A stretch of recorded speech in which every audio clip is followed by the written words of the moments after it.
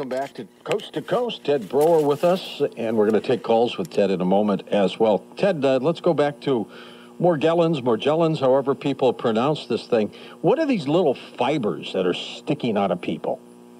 Well, they're a cross-domain species. It's an insect combined with a plant combined with a fungus. It's a very complicated technology in how they did this. But what they do is they spray you with a synthetic DNA, which allows them to control you with the piezoelectric crystals and the energy fields with the stuff they do to you. But let's go ahead and start on the Morgellons and go into detail. These are basically nanotags, George. They're used primarily to track people.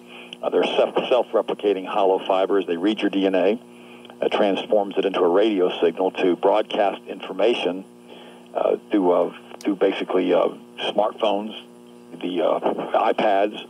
It basically ties you into this entire matrix. It's not a big deal if your body is prepared, it can handle it. But if your body's weak due to really bad diets, or if you've got a lot of yeast in your system, or you're contaminated with heavy metals like vaccines, it can really wreak havoc on your system. And the way they make it work is as an antenna. They're using the HARP technology as a source, the antenna systems around the planet, including the Doppler radar systems, the sea-based radar domes, the Gwen towers, the cell towers. They use the compounds aluminum, barium, and strontium. You know, this is part of the military and intelligence community. They've done this together.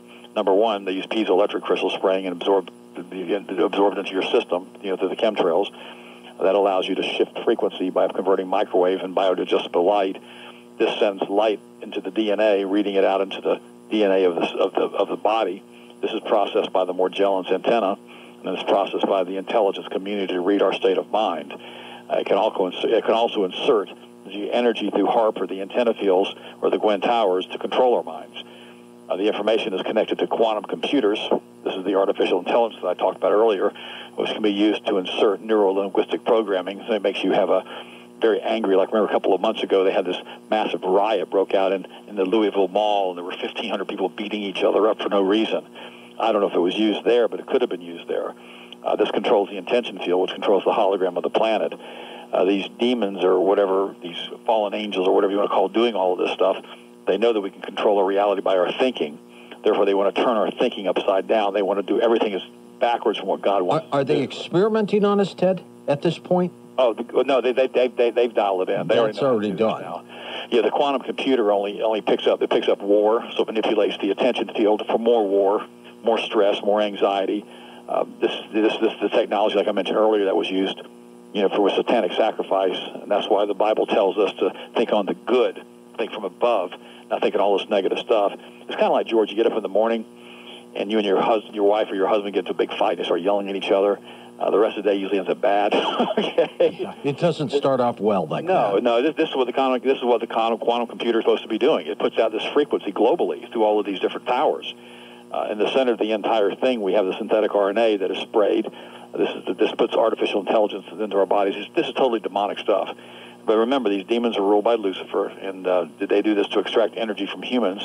The Bible says, as Satan runs about as a roaring lion, seeking those whom he may devour. And that's exactly, you know, what's going on with all of this stuff. This is what's happening with transhumanism. We are inspired by this artificial intelligence who is running the program and controlled by the Rothschild globalist, you know, programs to destroy human beings. And again, this is to destroy God's creation. These satanic worshipers say, you know, let me participate in your power. To these demons, they serve Lucifer, and he gives them stuff.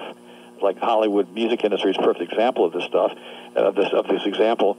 It's so obvious that this Kabbalistic teaching shows them how to call up demons and perform rituals to feed the demonic entities through sacrifice. And in turn, these demons allow the physical reality to change to accommodate the wishes of the person or the person's doing the ritual.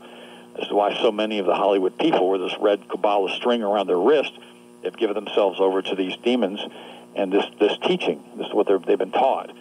And so this is what people need to realize, is that we don't have to be involved with all of this stuff. But what you know, let's go back to Singularity University for just a second. What's going on? You people don't understand that the CIA is primarily a black magic-inspired organization.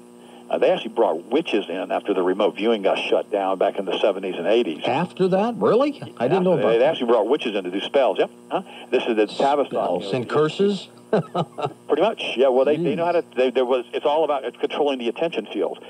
Tavistock Institute of Human Relations started in 1946, CIA Office of Naval Intelligence. You have these black...